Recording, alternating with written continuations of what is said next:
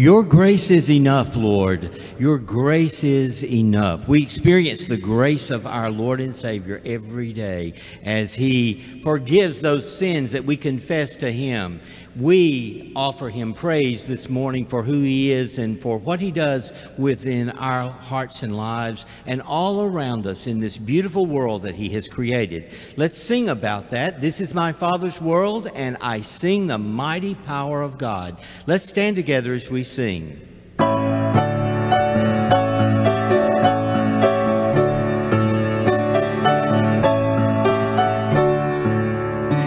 This is my Father's world, and to my listening ears, all nature sings and round me rings the music of the spheres.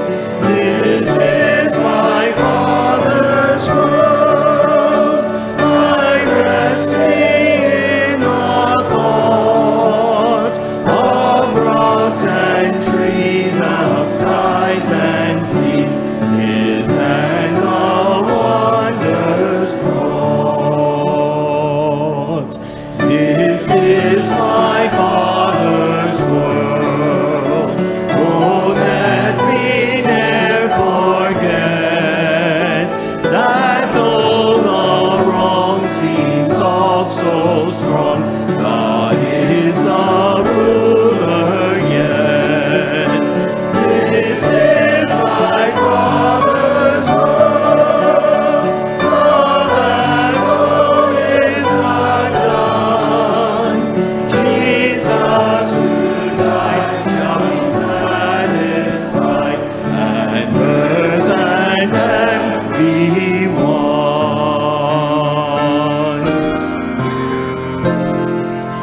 I sing the mighty power of God that made the mountains rise, that spread the flowing seas abroad, and built the lofty skies. I sing the wisdom that ordained the sun to rule the day. The moon shines full at His command, and all the stars obey. There's not a plant or flower below, but makes Thy glories known. When clouds arise and tempests flow, by order from Thy throne, while all that borrows life from Thee is ever in Thy care, and everywhere that we can be, Thou God art present there.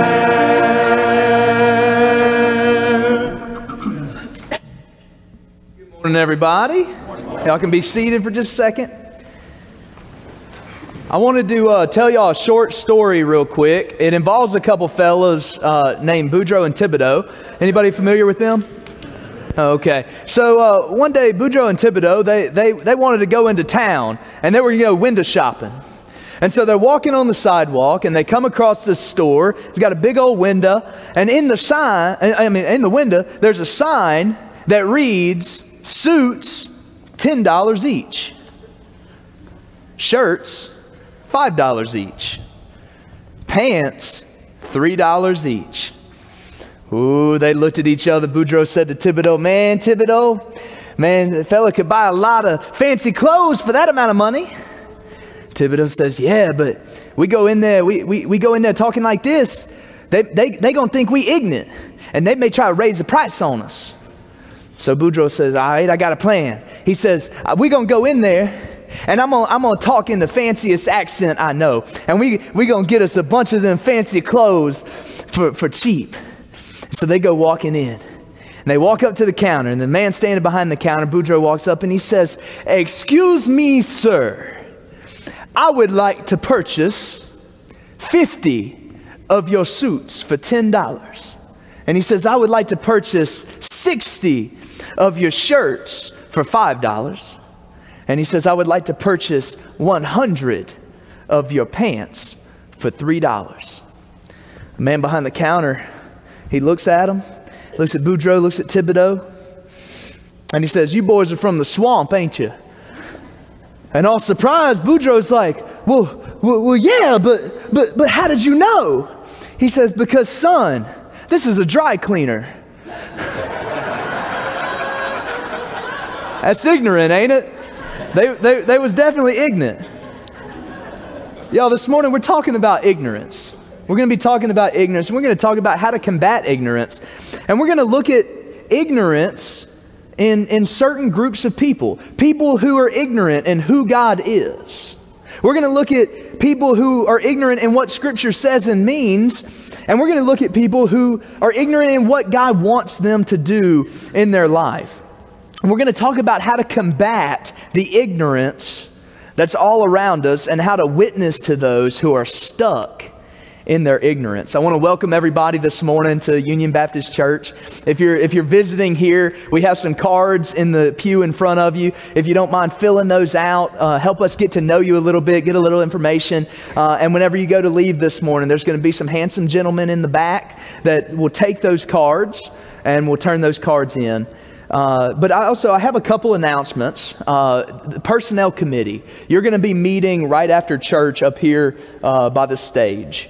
I also have a couple announcements for those who have students going to camp and for the students who are going to camp. On Saturday, July 1st, that's this coming Saturday, we're going to meet at 8 a.m., okay? How many of y'all are up at 8 a.m.? Just the adults in the third row. So we're going to meet at 8 a.m. That is a real time to clean up the buses, okay? So if you have a student going to camp, wake them up, get them here at 8 a.m. We're going to clean up the 2 buses that we're taking. And then on Sunday, we're going to have a luggage load up time between 5 and 7. I'm going to be here between 5 and 7 p.m. Bring your luggage to the church. We're going to load them up in the buses so we're not having to deal with all that Monday morning when we leave. Bringing us to Monday morning, we're going to be leaving at 8 a.m. Y'all just can't escape that 8 a.m., can you? We're going to be leaving at 8 a.m. on July 3rd to go to camp, but arrive here between 7 and 7:30. We're going to have some breakfast. We're going to have a time of prayer before we leave. And if you aren't able to bring your luggage on Sunday, bring it between 7 and 7:30 when you arrive, and we'll load it up then. Again, welcome everybody. We're going to pray, and we're going to get back into worship.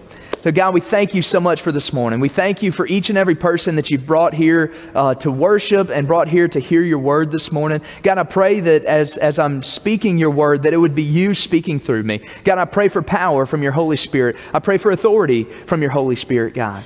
And Lord, I just pray that it would not fall on any deaf ears, God. I pray that there's even just one person who gets something out of the message this morning. God, it's worth it, and we thank you for that.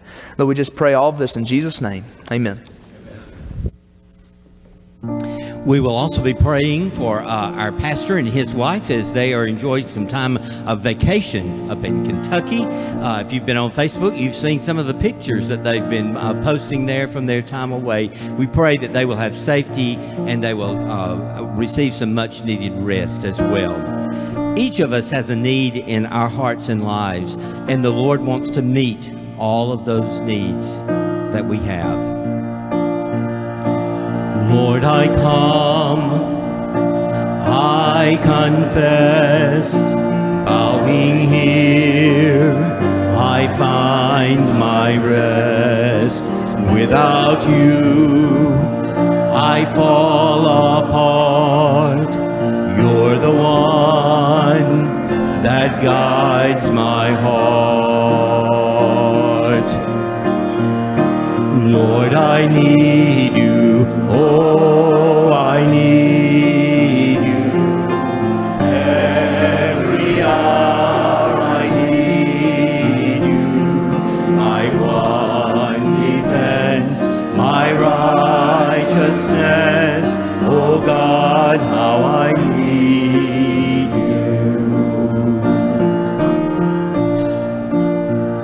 you. Where sin runs deep, your grace grace is more, where grace is found, is where you are, and where you are, Lord, I am free.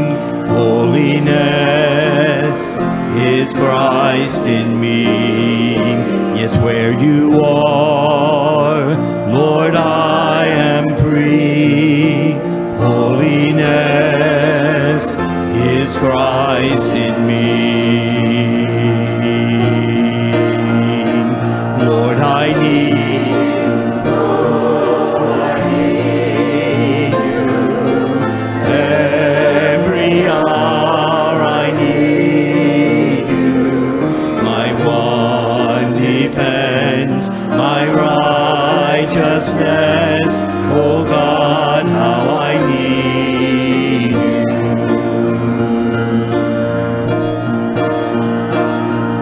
So teach my song to rise to you. When temptation comes my way, and when I cannot stand, I'll fall on you. Jesus, you're my hope and stay. And when I cannot stand, I'll fall on you. Jesus, you're my hope and stay. Lord, I need you. Oh, I need you. Every hour I need you. My one defense, my righteousness. Oh God, how I need you. My one defense, my righteousness. Oh God, how I need you.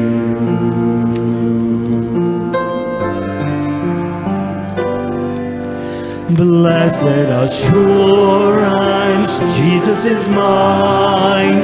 Oh, what a foretaste of glory divine, heir of salvation, purchase of God, born of his Spirit, washed in his blood. This is my story, this is my song, praising my Savior all the day long. This is my story, this is my song, praising my Savior all the day long. Perfect submission, all is at rest. I in my Savior am happy and blessed, watching and waiting, looking above, filled with his goodness, lost in his love. This is my story, this is my song, praising my Savior all the day long. This is my story, this is my song, praising my Savior all the day long. The solid rock. Let's stand together as we sing the first, second, and last stanzas. My hope is built on nothing less than Jesus' blood and righteousness. I dare not trust the sweetest frame, but wholly lean on Jesus' name. On Christ the solid rock I stand, all other ground is sinking sand. All other ground is sinking sand. When darkness seems to hide his face, I rest on his unchanging grace. In every high and stormy gale, my anchor holds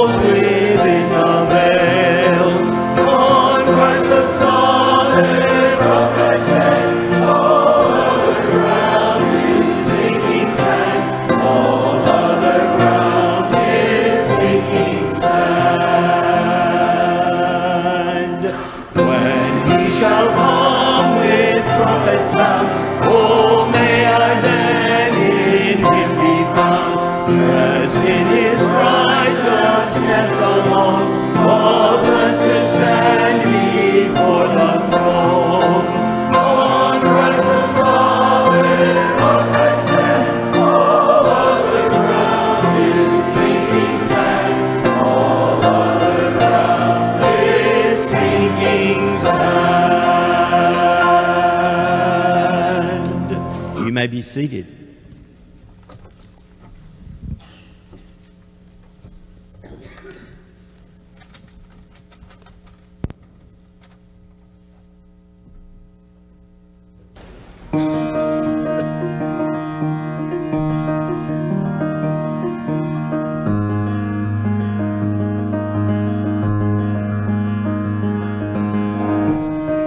There is nothing worth more that will ever come close.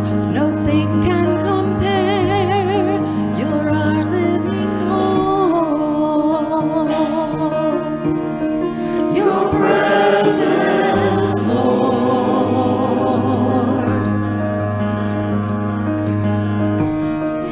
I've tasted and seen of the sweetest of loves, where my heart becomes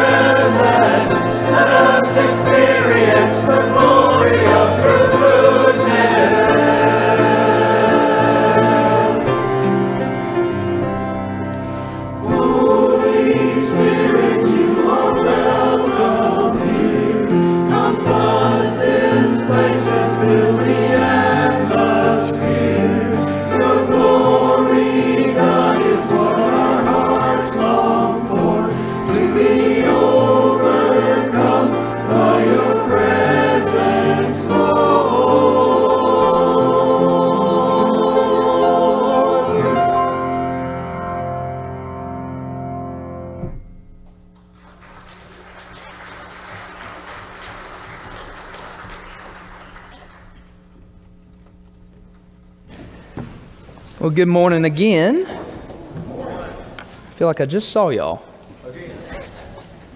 If you want to turn with me to Acts chapter 17, that's where we're going to be this morning. And we'll get there in just a moment. So like I said, this morning we're talking about combating ignorance. Combating ignorance. Now, ignorance is the lack of knowledge about a subject caused by the circumstances of one's life. So if you break that definition down a little bit, we have the obvious lack of knowledge. That's what we think of when we think of ignorance, a lack of knowledge. This could be, though, a lack of understanding. It could be a lack of knowing what to do, what to say, how to act, how to feel, or even a lack of giving due respect to something that is due your respect. And so there's all different kinds of ignorance. I'll give you an example of ignorance, of my ignorance when I was a kid. So when I was probably about 12 or 13 years old, my family, we didn't grow up, we grew up camping, but it was in tents, right? And so we never had an RV, we never had a camper. I had no experience with the camper. I was ignorant when it came to anything to do with a camper. And so I went with my sister's boyfriend's family, now my brother-in-law and his family. And so we went up to Pickwick Lake. Anybody ever been to Pickwick Lake? It's up in North Mississippi, in the northeast corner of Mississippi. It actually is right where Mississippi, Alabama, and Tennessee meet. And so it's literally right there in that corner. And so we were up there. We spent about 15 days there. When we got done, we were putting everything up. We were packing up everything, and we had to pack up the camper. Well, if you've ever had an experience with a camper, it was one of those with the pull-out awning. And so whenever you have to unroll the awning, and there's the string that's attached to the end of it that you have to hold, or that's going to, flap up. I had never seen one of these before. I had no experience with this. And so I happened to be standing there, and my brother-in-law, he's about to put up this awning. And he says, "Hey, Kyle, hold this." As you know, you're supposed to hold the string, and whenever you click the little button, you keep it from, going up, and you let it roll up real slow. And so when he told me, "Hold this," I had no idea what was about to happen. I put it in my hand, and you know what went through my mind? You know what I thought he meant? This is where my ignorance came in. You know what I thought he meant? When he handed me that rope sure looked pretty. It looked like a brand new rope. And we were sitting over dirt. And in my mind, I was like, well, he doesn't want this rope to get dirty. And so I'm just holding it off the ground to keep dirt from getting on the rope. He clicks that button, that thing jerks out of my hand, boom, and it hits on the side of the camper. And I saw a side of my brother-in-law that I had never seen before. It scared me. I thought that was it for me. Because of my ignorance, that thing like to broke. Luckily, it didn't break, I don't think. I had an astounding lack of knowledge about what I was doing. Everybody has some kind of ignorance in their life. Everybody is ignorant about something. For example, I'm sorry, not yet. Some things it's okay to be ignorant about. And some things it's not.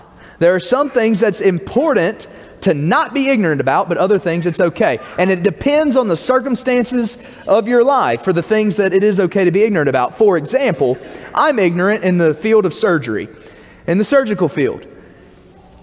I don't know how to perform any kind of surgery whatsoever. Now, does anybody have an issue with that?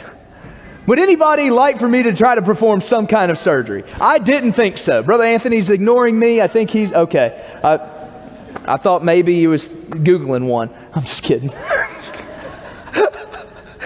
I don't know how to do that. I'm ignorant in that field.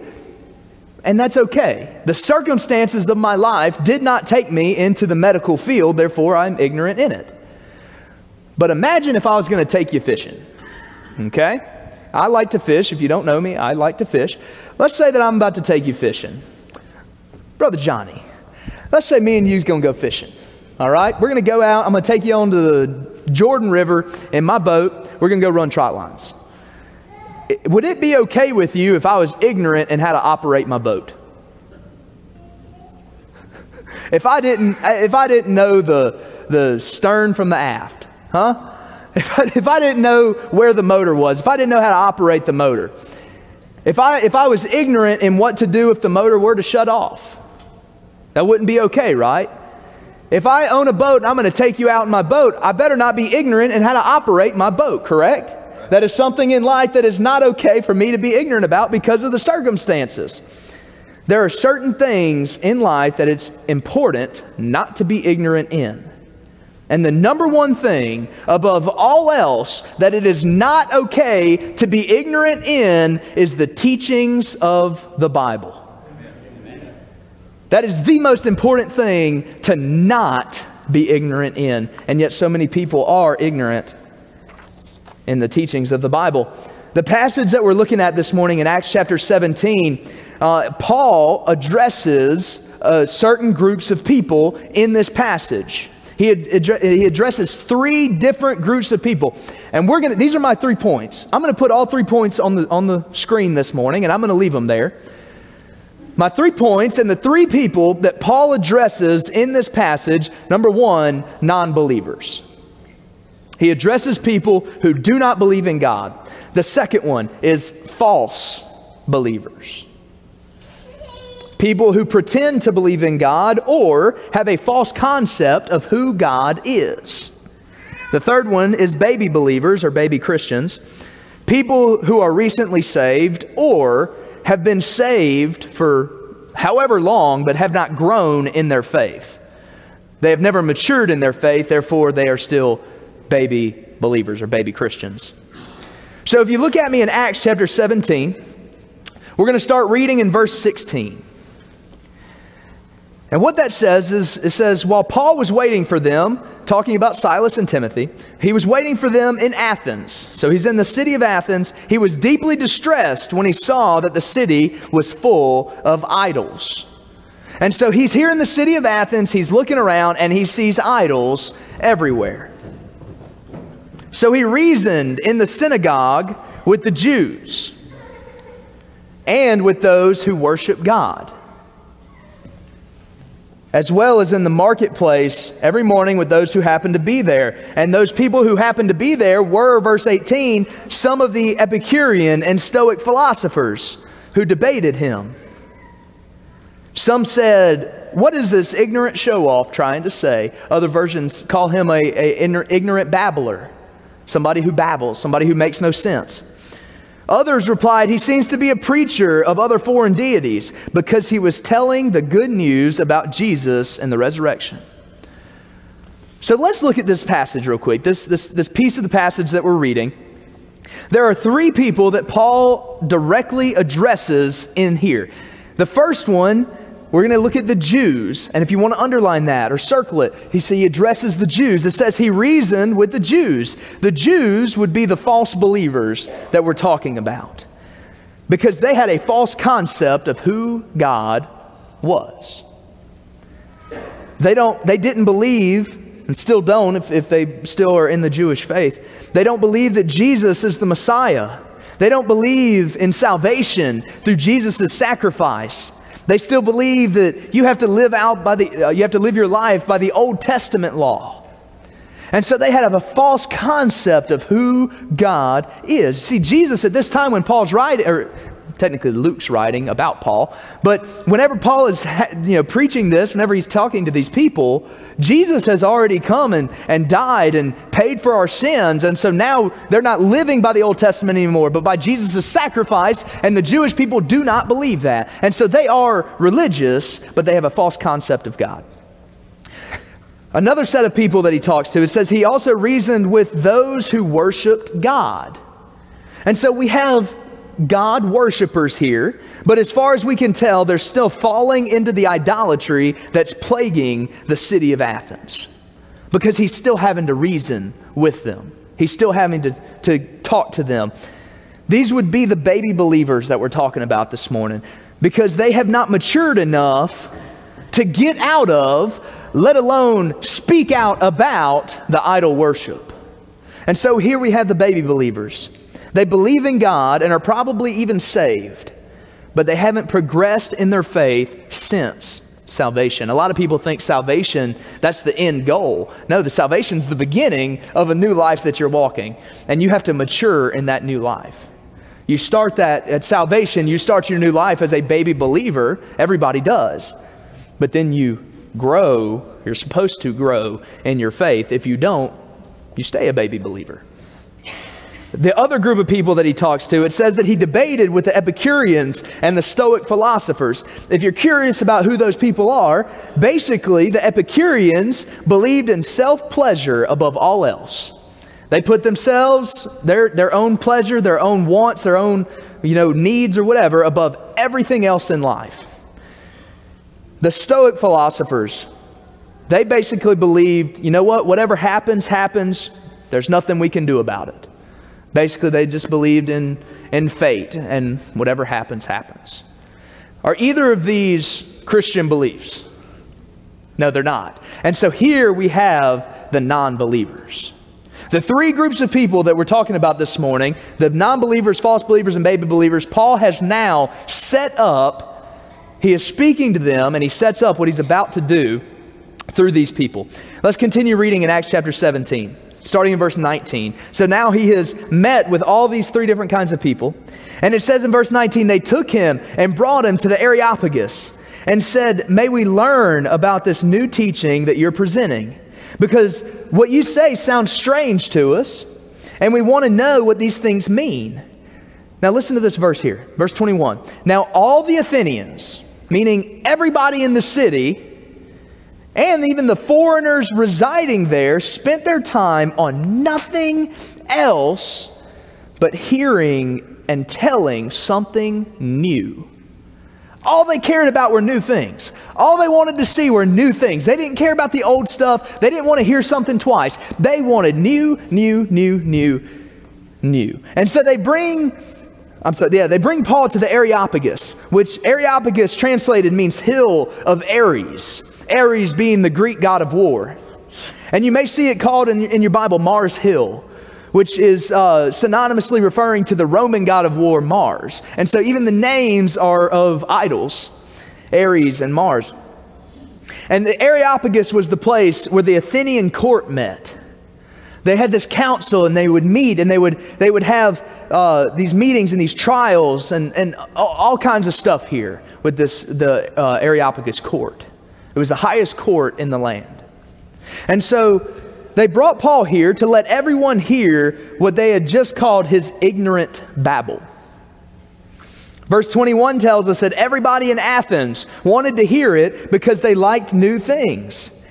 They were all about the newest trends. If they were alive today, they'd have the newest iPhone every time it came out. They'd be spending whatever it is now, what is it, $800 for a brand new iPhone? They'd be spending that because they want something new. Every time something new comes out, they wanted it. They wanted to hear about it. They wanted to tell about it. Because everybody liked new things and Paul had a new message to preach to them, we can assume that he has drawn a crowd. He's been going around the city talking to all these different kinds of people. They hear this new message, they want to know more about it, and so we can assume that he has drawn a crowd to the Areopagus. People have gathered at the Areopagus to hear what he has to say. Then Paul addresses them. He's not just talking to the council, the court. He's not just talking to the Epicurean and Stoic philosophers. In verse 22, he starts off by saying, people of Athens. He's talking to everybody. He is referring to everyone in what he's about to say. He's talking to the different kinds of people that he had met earlier. The non-believers, the false believers, and the baby believers. And here's what I want you to take out of this today. From what we're about to read, listen to the way Paul addresses them. I believe that Paul sets up the guidelines of how to witness to all three kinds of people. And in so doing, combating the ignorance in all three kinds of people. Combating the ignorance of the non-believers, the false believers, and the baby believers. Let's read this in verse 22. It says, Paul stood in the middle of the Areopagus. And I want you to underline a couple things here. He stood in the middle of the Areopagus and said, people of Athens, there it is, referring to everybody, I see that you are extremely religious in every aspect. Underline that. I see that you are extremely religious in every respect. For as I was passing through and observing the objects of your worship, I even found an altar that was inscribed to the unknown God. Therefore, underline this verse right here. Therefore, what you worship in ignorance, this I proclaim to you. Underline that. What you worship in ignorance. Verse 24, the God who made the world and everything in it, He is the Lord of heaven and earth, and He does not live in shrines made by hands. That's the last thing I want you to underline. Those three verses. You're underlining verse 22, 23, and 24. And make them separate somehow. He says, the God who made the world and everything in it, He is the Lord of heaven and earth, and does not live in shrines made by hands. Neither is He served by human hands, as though He needed anything, since He Himself gives everyone life and breathes all things. From one man, He has made every nationality to live over the whole earth, and has determined their appointed times and the boundaries of where they live. He did this so that they might seek God, and perhaps they might reach out and find Him, though we live and move and have our being. As even some of your own poets have said, for we are sprung then, and shouldn't think that the divine nature is like God or silver or stone, an image fashioned by human art and imagination. So here we have His message. Here we have the thing that Paul wanted to convey to the people of Athens, and the way that I believe that he sets up the proper way to witness to all these different kinds of people. Looking at the verses that you underlined, verse 22, when he says, I see that you are extremely religious in every aspect, he was showing them respect. He was forming a relationship. He's showing them love, which is the first way that I believe Paul sets up to witness, is to love. The next way, he rebukes their sins and wrongdoings when he says, what you have worshiped in ignorance. See, they had called him ignorant to begin with, an ignorant babbler. Now he is saying, no, you are the ignorant ones. He is rebuking them for their sins and wrongdoings. He does not accept nor put up with their sin. And then finally in verse 24 through 29, he starts to teach them the right way to live. And he starts it off when he says, the God who made the world and everything in it. He sets God up as the creator of everything, as the one true God. He starts to teach them the right way to think, the right way to believe, the right way to act. And so the three things I believe that he sets up, the three guidelines, is to first love, and then rebuke, and then teach. In all three of these areas, because he's talking to all three different people groups. In other words, to witness to these different kinds of people and combat their ignorance in biblical matters, you first love, then rebuke, and then teach. I believe it's laid out like this in Acts chapter 17 on purpose. Because see, so many people try to skip steps. So many people try to rebuke before they love. They skip straight to the rebuking. And they don't try to form a relationship. They don't try to love. And that's what runs people away from the church, when we go straight to rebuking. Rebuking definitely has its place. We see Jesus and the apostles rebuke people's sins many times. But if that is always the first place that we go, then we're doing something wrong. On the other side of that, some people, they want to form a relationship, but they never want to tell somebody when they're doing wrong. They never want to call sin, sin. They never want to tell people that they're dishonoring God. And if you never tell people that what they're doing is wrong, their lives are going to be displeasing to God. We're going to apply this method of love, rebuke, and teach to these different kinds of people groups. And while the method is the same for all three, the application does look different. So let's get into it. The first one we're going to look at is our non-believers. We're going to combat ignorance in non-believers. And when it comes to non-believers who are ignorant in who God is, like I said, all too often, we find hard-nosed Christians like holding signs and protesting, repent or you're going to hell. What you're doing is sin. All these kind of rebukings, but they never try to form this relationship. They're quick to call out the sins of non-believers without ever first loving. And this puts a wall between the non-believers and the church, and it also puts a wall between the non-believers and God. Like I said, we run people off when we go straight to rebuking. Many non-believers today have a false idea about what the church is and who God is because of malpractice in witnessing. People who have tried to witness, but they skip steps. They went straight to rebuking, or they went straight to trying to teach them without them first knowing that what they're doing is even wrong, or without knowing who you are. I've seen too many movies and TV shows that have Christians acting radical and crazy. It's become a joke in today's society because of this malpractice.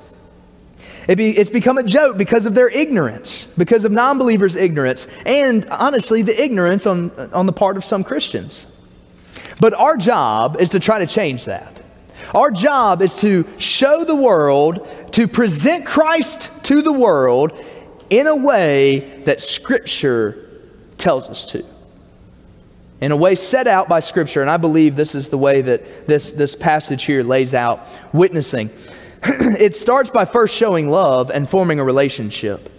I want you to think about the story of Zacchaeus, the wee little man, right? And the wee little man was he. Zacchaeus was a tax collector. He was a sinner. He was a liar. He was a thief. He was outcast by the religious community. And when Jesus saw him in that tree, what was the first thing Jesus said to him? What did Jesus say? Did Jesus walk up, look up in that tree and say, "Repent, sinner, you're going to hell"? No, he didn't say that. Did he look up in that tree and then talk to his disciples and look at his disciples and say, "Look, we got to kind of go around that tree. We don't want to be seen associating with him. We don't want to be around that. He's a sinner. We're not. We're going to go this way." No, that's not what Jesus did. Jesus went up to him and he said, "Hey, Zacchaeus, come down, for we're going to your house today." He said, "We're going to go eat. I'm going to go sit at your table. I'm going to let people see me with you."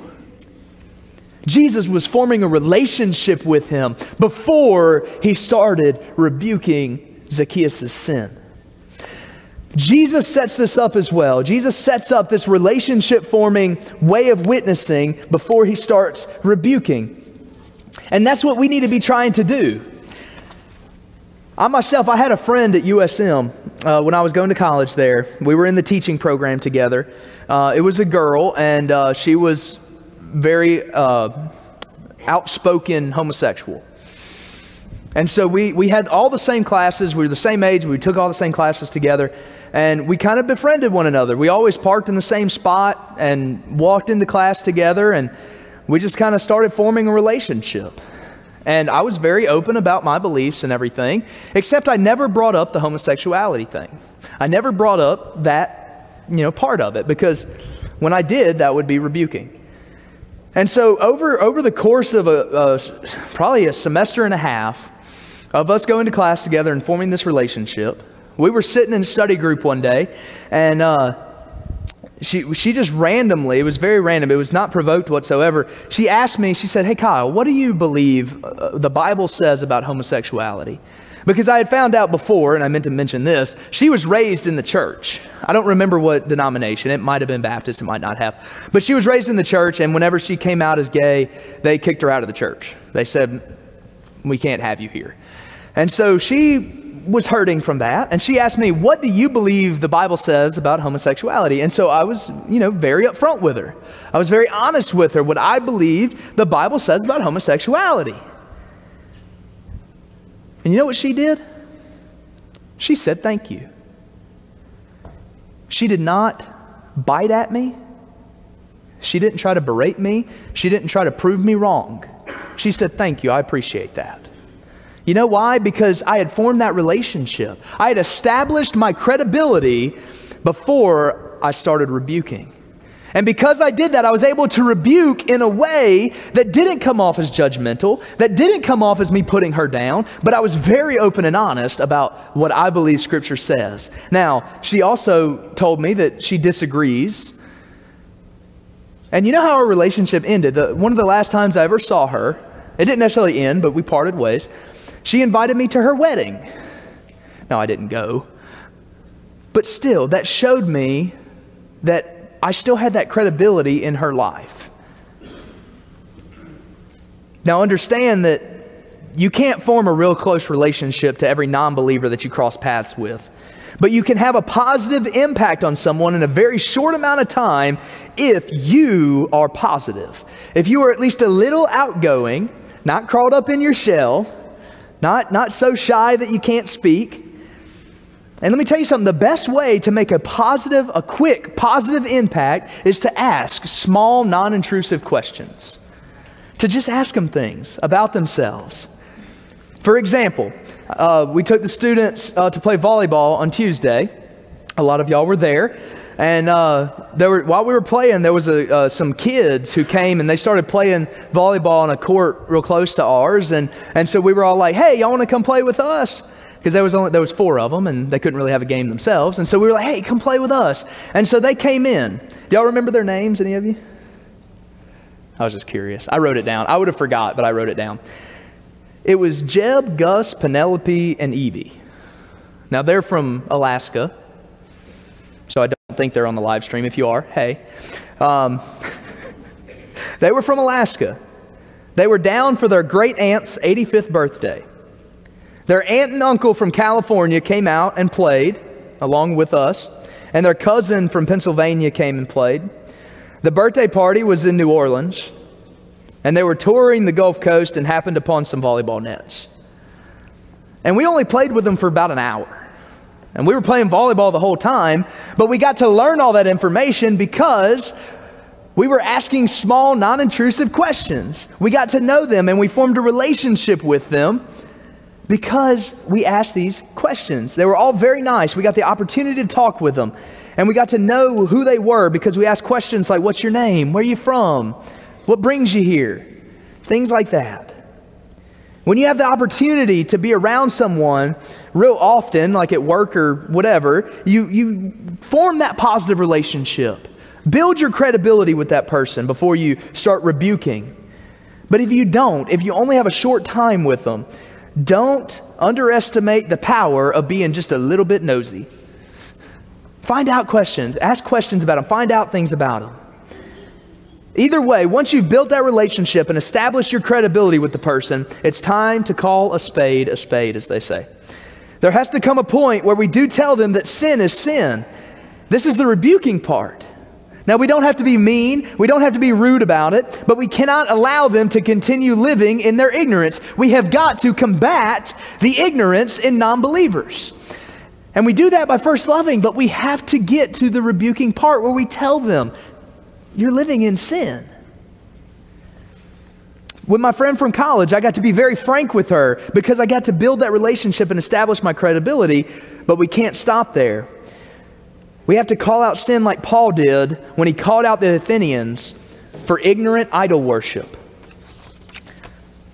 So we first love, then we rebuke sin, and finally we start teaching them the right way to live like Paul did here starting in verse 24. We tell them that they don't have to live in sin any longer. We get to teach them who God is. We get to teach them that they have a God who loves them, who died for them, and wants to save them from an eternity of death. We get to tell them that God wants to take away their sin and their shame and their guilt and their pain and their hurt, their anxiety, their depression. God wants to take all that from them. And we get to teach them that. And that's how you plant seeds in non-believers. It's similar in false believers, but there's something you have to be cautious of.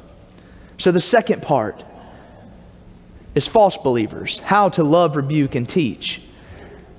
Now, false believers, these are people that are religious, right? Quote unquote religious, but they preach a message that's not aligned with what God's word says. They are ignorant in the truth of the gospel.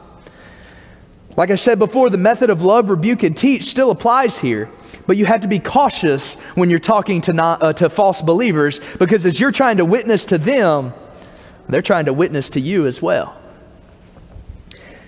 When you're speaking to someone that has views that don't align with Scripture, you have to be pretty solid in your own beliefs or you're going to start getting confused. They might start turning you, because they can make some pretty convincing arguments for false beliefs. I want to talk about just a couple of those real quick. There's a belief that exists here in Picayune that you have to speak in tongues in order to prove your salvation. That is a real belief here in our city. Now, some of you may think that's crazy. We just finished a message on Wednesday nights called Gifts for the Called. We've been talking about spiritual gifts. And when we talked about tongues, we talked about how spiritual gifts are not proofs of salvation, because the Holy Spirit, Scripture tells us the Holy Spirit gives spiritual gifts to who He deems needs them. So the Holy Spirit gives them out at His will. Therefore, He may not give me and you the same spiritual gift. And He may not give you a certain spiritual gift at a certain time in your life. Therefore, you cannot use spiritual gifts as a proof of salvation. We talked about what you can use as a proof of salvation, and that's the fruits of the Spirit. Because the fruits of the Spirit are what the Spirit puts out in somebody's life. And the Spirit's not going to put out that fruit if the Spirit does not exist in your life, therefore being a proof of salvation. And so that is a false belief that some people believe, even here in Picayune. Another one that I've heard is that homosexuality is okay because Jesus never spoke out against it. Now, that may or may not be true. I haven't done a whole lot of research into that. But I do know that all of Scripture is God-breathed, and that it talks a lot about it in the epistles and even in the Old Testament. And so just because it's not present in 4 of the books, it is present in many, many others. So another false belief. Another one is that you have to pick up snakes in order to prove your salvation. I don't know of any churches around here, but I do know they exist. I've seen documentaries on those churches. And I don't have a whole lot to say about this one. I had an example of what I was talking about. I brought in a snake this morning, but it got away from me somewhere in here. So if you happen to see it, let me know and I'll collect it. Another false belief is that this is real. This is from a church in California that put this out. You can lay on the grave of dead Christians and soak in their blessings. It's called grave soaking. There are many false beliefs out there. So when you approach someone that has a false belief about Scripture, you have to be solid enough in your own knowledge of Scripture and your own faith as to not be led astray. And you may ask, well, what if someone says something that you're not sure is true? Maybe it sounds a little weird and a little wonky, but I guess it could be true. I just don't know that much about it. Should I just put it off as being a false belief? No. If you're not sure, then seek it out for yourself. Be mature enough in your own faith to go to Scripture and find out for yourself, and ask someone that you trust. Brother Bruce is one of the most knowledgeable guys I've ever met about Scripture. He'll probably know. You can ask him. Finding out and seeking it out for yourself is extremely important. Being mature enough to do that is even more important. So we should still be loving and forming some kind of relationship, even with false believers. But at the same time, we have to be solid enough in our own faith to not be led astray. We shouldn't outcast them. We shouldn't belittle them for believing something different, because they may be just as lost as somebody who doesn't believe in God at all. Again, once you've built that trust, you can start to tell them where their beliefs are inaccurate. You can tell them what you believe Scripture says about a certain topic, rebuking false doctrine and teaching at the same time. Now, with both non-believers and false believers, with both of them, it's important to remember that we are not called to be around them constantly. We are not called to be with non-believers and false believers every second of every day of our life. Because it's human nature to take on attributes of people that you hang out with all the time. Whenever you're around somebody every day, it's our nature to soak up things from them, things about them that we take on. For example, the more time I spend with my wife, the prettier I get. She told me not to embarrass her, so I had to throw something in. Things that people say, things that people do. I have a friend that uses a word that does not exist. Anybody ever heard of the word kindly? And some of you are thinking, that's a real word. Some of you are thinking, well, I mean, you look very nice today, she said kindly.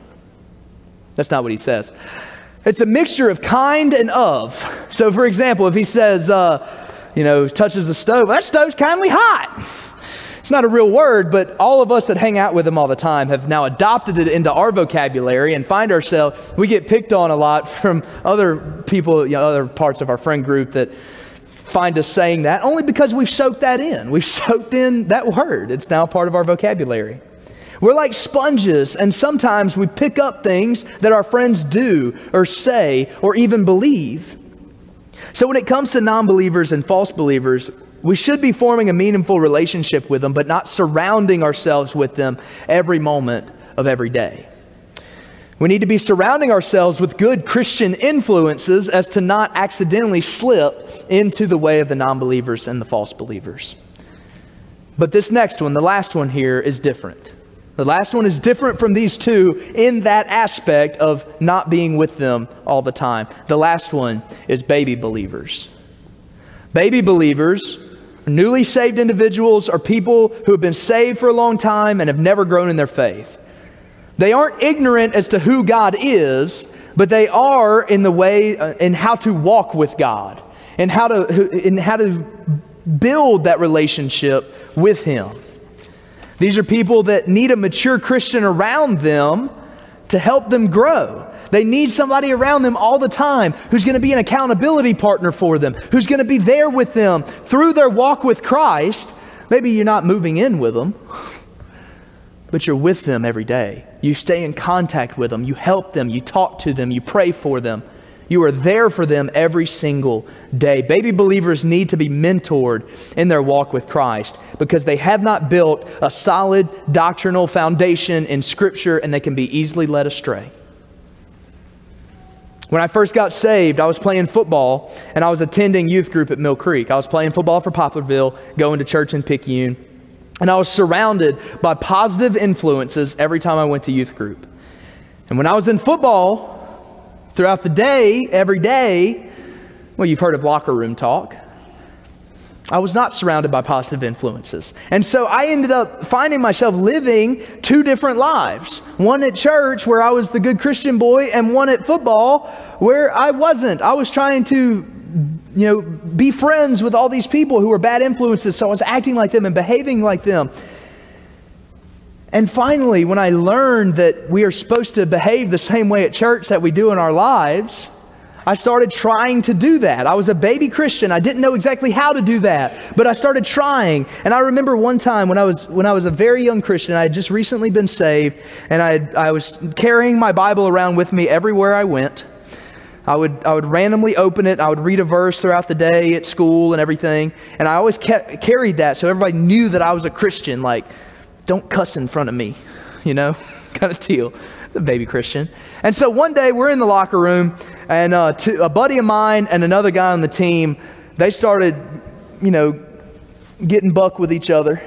They got up in each other's face. They was yelling at each other, and it was about to come to blows. You could just tell it. The fists came up, and they were about to start swinging. And you know what I did? This isn't my Bible. But I grabbed my Bible and I walked right between them. And I said, Ephesians 4:30 says, let all bitterness, anger, and wrath, shouting and slander be removed from all of you. And it got so awkward in that room that they forgot they were mad at each other. Bad thing was, both of them just got mad at me. I didn't really know what I was doing, but I was a baby Christian, and I needed guidance. I started learning how to actually handle situations like that. I learned how to walk and, how to do my walk with Christ. The word's not coming to me. Baby believers need mature Christians around them to love on them, rebuke their wrongdoings when they mess up, and teach them the correct way to walk with Christ. When I was a baby believer, I needed a lot of rebuking. I did things that I shouldn't have, And I feel bad about those today, but Christ has forgiven me. I've asked for forgiveness for those things. But those who helped me the most when I was a baby Christian were those who made a priority to simply hang out with me, to simply be there with me, to do things with me, to go play volleyball with me. That's what helped me the most, was them being present in my life. We need mature Christians who are willing to take the time to mentor young Christians. And y'all, that's not just talking about young people. That's young Christians. But maybe you fall into the category of a young believer. Whether it be that you're recently saved or maybe you haven't pursued your walk with Christ as much as you should have, either way, I encourage you to find a more mature Christian to walk with you. And try to be around them as much as you can to learn how to do the things that we're supposed to do. And y'all, I'm going to close with this. In verse 30, the last two verses I'm going to read, 30 and 31, this is how Paul wraps up his message to the Athenians. Verse 30, he says, "Therefore, having overlooked the times of ignorance, God now commands all people everywhere to repent, because he has set a day when he's going to judge the world in righteousness by the man he has appointed. He has provided proof of this to everyone by raising him from the dead." Y'all, there comes a time in our lives that God expects us to overcome and to overlook, as it says, our ignorance. There comes a time where we have to move past it. Now, I've been talking in the point of view where we are the mature Christian and we're talking to these people, but maybe that's not you. Maybe that's not you yet. Maybe you fall into the category of one of these people we've been talking about. Maybe you're still a non-believer. Maybe you've never accepted Christ into your life and you are still ignorant to who God is. Maybe God's calling you this morning to step out of that ignorance and into salvation. Maybe you have some false beliefs. Maybe some of the ones that I talked about resonated with you. Maybe you're just not confident in some of the things that you've been told to believe, and you need to dive deeper into His Word. And maybe you're a baby believer. Maybe you need help figuring out how God wants you to live life. Maybe God's calling you to a closer walk with Him. We're gonna turn it back over to our music, and we're gonna have an invitation, and I want to invite you, anybody who needs prayer, to either come to the altar to pray or come pray with me. I would love to pray with you. Anybody who needs salvation this morning, come up here and let me pray with you. Don't wait, because we're not promised tomorrow. Don't wait on salvation. Anyone who wants to follow up in their salvation with baptism, come forward and we will present you to the church. That is the first step in obedience. That is the first thing that you do, baby Christians, to walk with Christ. And then finally, anybody who wants to join the church, come chat with me.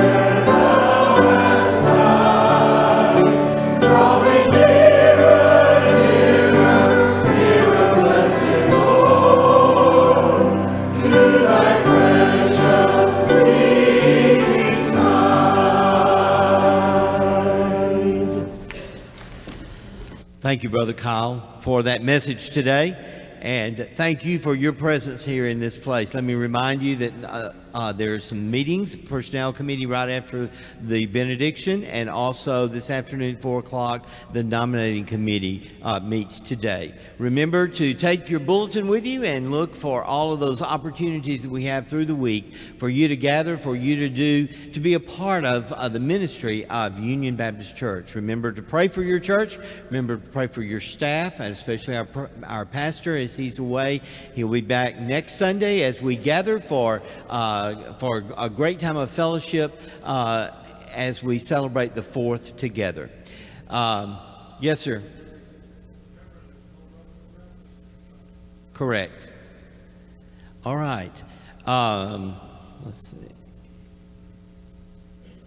Clovis Crocker, would you come and close us in prayer today?